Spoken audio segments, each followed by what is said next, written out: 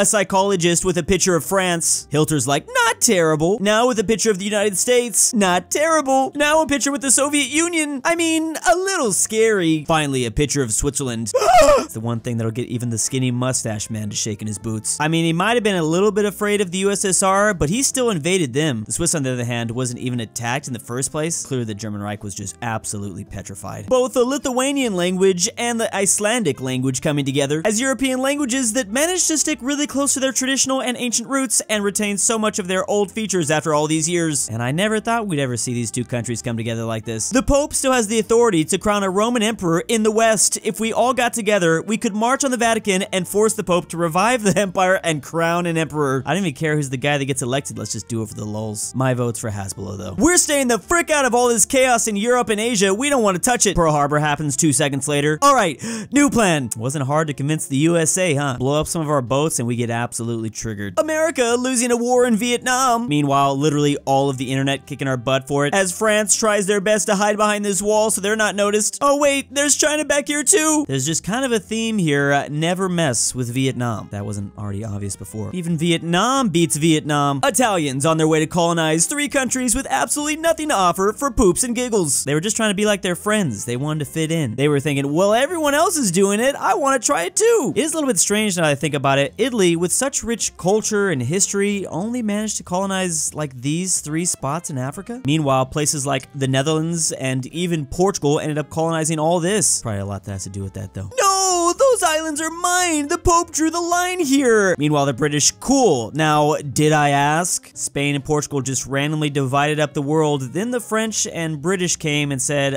nah, we ain't listening to that. It was just gonna do their own thing. Indian historians now, the Mughals were benevolent rulers. No, they were brutal imperialists. Meanwhile, Indian historians back in this period. So basically, my lord, about 50 million people died in this battle. Sounds a bit unlikely, but I'll write it down anyways. I love how no matter where you are in the world, at some point throughout everyone's history, historians were like, yeah, whatever, 50 million people, that sounds about right. Honestly, once historians stopped being god elephants, I think that's when everything went wrong. Step 1, outsource labor to reduce cost and stay competitive. Step 2, make your workers redundant so you can stay even more competitive. Nobody consumes your product, their wages are too low now, and so begins the incident of falling rate of profit, I guess. Definitely one of the more impactful incidents we've had. We're actually still dealing with that. The French and Italian languages holding up Spanish and Portuguese. Aw, so adorable. Meanwhile, Romanian. And this has basically been the relationship all the Romance languages have had for several centuries. They've kind of always just been off in the corner, just, you know, doing their own thing. I mean, if you look at the family tree here, they are kind of like the stepchild that gets abused. Haha, we just butchered an entire village. Versus how the Vikings really were. This lotion really does smoothen my skin. By the way, have you finished with the comb yet? Almost. By the way, did you notice I dyed my hair? I love blonde. Yes, it highlights your blue eyes. Anyways, hurry up. I've got a date with this Saxon girl after I wrote her a poem. Vikings did love to be pretty. It was absolutely fabulous. I actually had no idea that Vikings actually did dye their hair. Makes this even funnier because they still did do the top things too. Like, it was probably a little bit of both. Nobody, absolutely nobody, the French at any point in history. Every country has to have like a favorite sport or favorite pastime. This is just how they did it. Wait, is that Zelensky, the Ukrainian president? Keep the native name for Mount Everest. Nah, how about name it after George Everest, even though it was against his will? And even though they named it after him, he never actually saw it himself. And then this dude decided to name it after his old predecessor. No, but I built this bridge 5 years ago. Meanwhile, this bridge that will last through the ages of infinite world, built by the famous lacer whose art is divine. So not only do the Roman roads last forever, even the bridges as well? This is getting ridiculous. This thing was built around 104 AD and it's still in use today. I want to go to Spain to check it out. Belgian neutrality, frick you. Luxembourg neutrality, frick you. Netherlands neutrality, frick you. Switzerland's neutrality, you're cool. France, and frick you, I'm out. And that is exactly how Germany and WW2 did it. Only one country's neutrality they actually cared for. No, the difference. Mexico in movies versus medieval Europe in movies. This is also Eastern Europe in the present day in movies, especially if it's like in the 1980s. Just always gotta have this blue filter on everything. I feel like that means for Mexico, they're not gonna be able to outgrow this either. Americans before the 1920s, keeping themselves hydrated in the morning. Man, and we used to be a country. Good old days when we didn't have good water infrastructure. Fun times. WW1 be like, dang, we look so fresh. much. I know, I'm just hoping that we'll be back before Christmas though, 4 years later. Yesterday, only 40% of my battalion has been destroyed, the lowest casualties we've ever had. Let's go! Oh wait, the other guy already didn't make it. And that's pretty much how this conflict went. I feel like with all the movies and shows about this event, people were realizing just how bad it actually was. What is bothering you? I want to become a human. Worry not, sweet child. I can help you. Poof. Wow, I'm human now.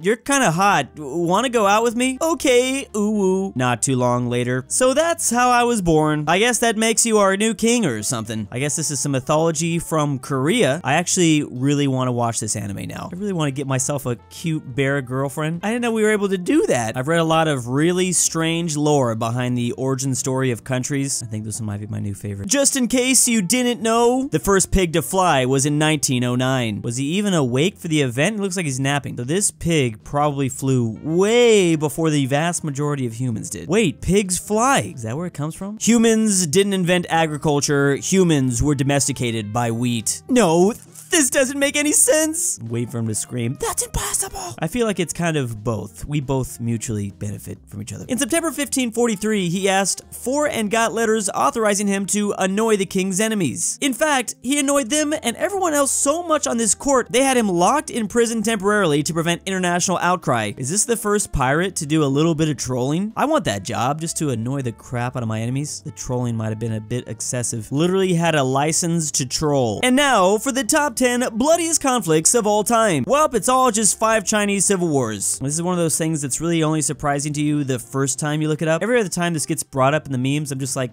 yeah, it makes sense. That's why this 4chan summary is literally perfect. The 1800s Spanish Navy staring at the 1800s French Navy. Meanwhile, literally nobody is ready for 1800s British Navy. How are they even supposed to compete with this? Kind of little too late by this point. Germany every 20 years. Gentlemen, it is with great pleasure to inform you that it is time for war with France. And you know what? It's been quite a long time since we've had one of these. I think we're over our 50-year limit. Can't wait for them to keep up the old tradition. Pooh, wait! That's not honey! That's $15 million worth of cocaine! And that is exactly how Winnie the Pooh came to his end, or his demise. They just don't like to talk about it that much. And this is a story that's been getting more and more spotlight because the movie just released. And this really did happen back in 1985, at least a bear finding this substance and then eating like a whole bunch of it. But the preceding other events, probably not. But you know what? We don't know for sure. I haven't seen the evidence otherwise. Bears can't carry artillery shells. Bears aren't supposed to drink vodka either. Meanwhile, this Polish man being like, Sig, and of course this bear is saying, yes. That's how they do it in Poland. I'm sure Poland would have offered him other substances if they could too. This Syrian brown bear served in the 22nd Artillery Supply Company. He would even wrestle with Polish soldiers on his free time. I wish I was brave enough to be able to do something like this. Alright, countries, how long did you last against the Third Reich in WW2? Asks Germany. I lasted around 2 months against Germany during WW2, says Norway, about 61 days. You're pretty lucky, says France. I only lasted 46 days. Despite of being screwed by the USSR-2, I've lasted more than a month, says Poland. Not bad. They did get attacked on both sides. At least you lasted more than a month, says Greece. 24 days. Yeah, but you know what, Greece? Germany had to come down and help Italy for that, so you didn't do bad either. Both Belgium and I lasted 18 days, says Yugoslavia. Not bad. The Netherlands lasted 1 week. Okay, yeah, not good. I'm very small, so it makes sense, says Luxembourg. They only lasted a day. True, they are pretty tiny. Imagine taking a nap in Denmark, but waking up in Germany as they sweat. Denmark lasted 6 hours. And unfortunately, we're never gonna let them live this down. Honestly, some reports are saying Denmark only lasted 2 hours. Let's just move on. German post-WW2 scouts be like, Johan, age 7, war veteran, and local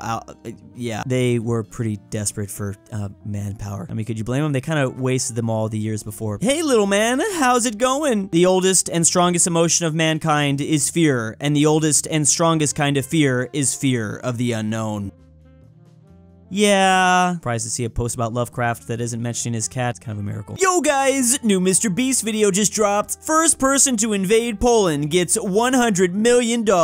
And man, oh man, look at the contestants he got for this challenge. Looks like he's had to revive almost all of them. Genghis Khan and even Stalin is here as well. Even Napoleon's gonna do his thing. And I'm glad to see the history community supporting this video. 50 million views. Don't forget, you're also gonna need some Swedish king from the 18th century. They also invaded Poland for a little bit there too. Northern Ireland, which which couldn't even have a flag of its own. You guys act like you're better than me. Meanwhile, Wales, Scotland, and England. Wait, Northern Ireland doesn't actually have an official flag? The only official flag for Northern Ireland is the Union Jack. How long was I gonna go throughout life not realizing this? The flag that they most often use is just the Ulster banner. Or I guess this too. That too. Well, Northern Ireland, at least you still have some representation on the Union Jack, unlike somebody we all know. Losing a war because you fought against almost the entire world, small brain Germany, taking the enemy capital, but losing to the weather, slightly bigger brain France. Losing a war despite overwhelmingly winning most battles, not bad Phoenicians. Losing a war despite having air, naval, and weapon superiority. Oh yeah. Galaxy brain move there, USA. It's actually just incredible that you're able to do that. That's what it's like fighting Vietnam. Yo, Prometheus,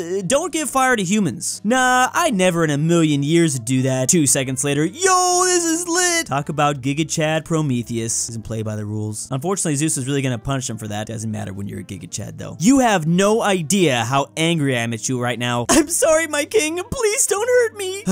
Don't worry, I'll forgive you. Really? Yes, and I'll even give you this nice elephant too. Thank you, my king. So this refers to a white elephant gift. It came from Siam. Elephants, if you didn't know, are extremely expensive and hard to maintain. So the king would just offer his enemies these because it would likely bankrupt the guy. Now that's a 4D chess move. And big thanks to my patrons. Drew, I forgot to kidnap you. Next date is March 19th, 2023 at 6:30 Boy, do I love Arby's. Drew's Eritrean grandma. Portugal is not Drew's Balkans. Argentinian $20 grandpa. is a lot, Drew. aPhatNarwhal. Bryton is the Caleb, best. The H. Mexican Good old 760. Jack Traven's annoying John friend. Denver Luxembourg is Luxembourg Portmore. 566. Fresh Robert animations. animations. The RyeThePie. Weekend. The The Great Great Commonwealth. Commonwealth. Twickenhamster. Carmel Saida and ZaneyBoi.